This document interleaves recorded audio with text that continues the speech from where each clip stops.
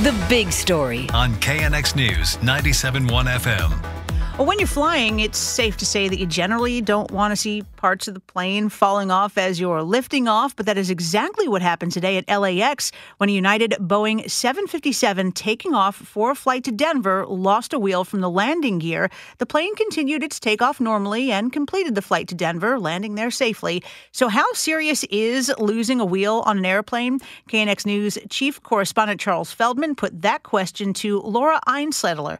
She is a veteran and active commercial airline pilot who flies Boeing planes. In the case of the larger airliners like this, each landing gear truck, as we call them, has several wheels on them, usually anywhere from 4 wheels to 6 wheels. So one wheel falling off out of those, that amount is just kind of a non-event, really.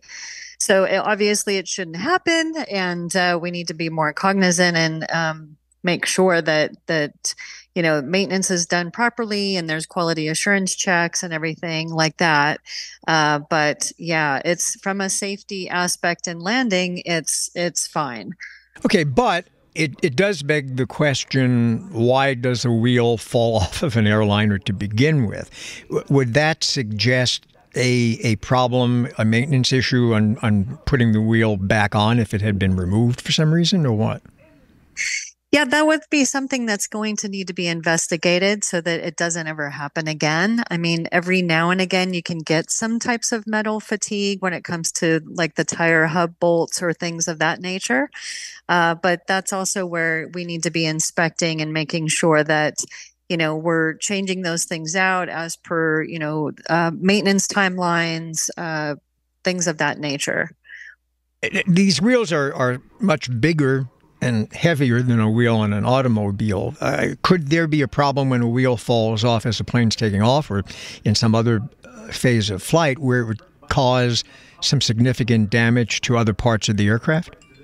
Not really, because usually if something like this were to happen, normally it would be on takeoff, for example.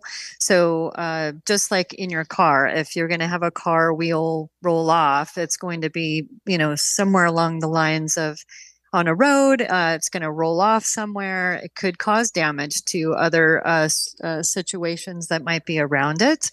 But you hope that, if it's going to happen ever, that you don't want the aircraft to be in the air climbing out right now through the sky and having it drop down or something of that nature.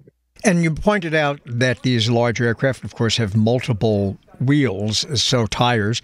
So losing one doesn't present an issue for the aircraft landing. That's correct. You can land the aircraft still with all the rest of the wheels on it, especially with these larger aircraft. The Boeing 757 is an older model jet that's still flying for several airlines. The United plane that lost a wheel is nearly 30 years old. Spectrum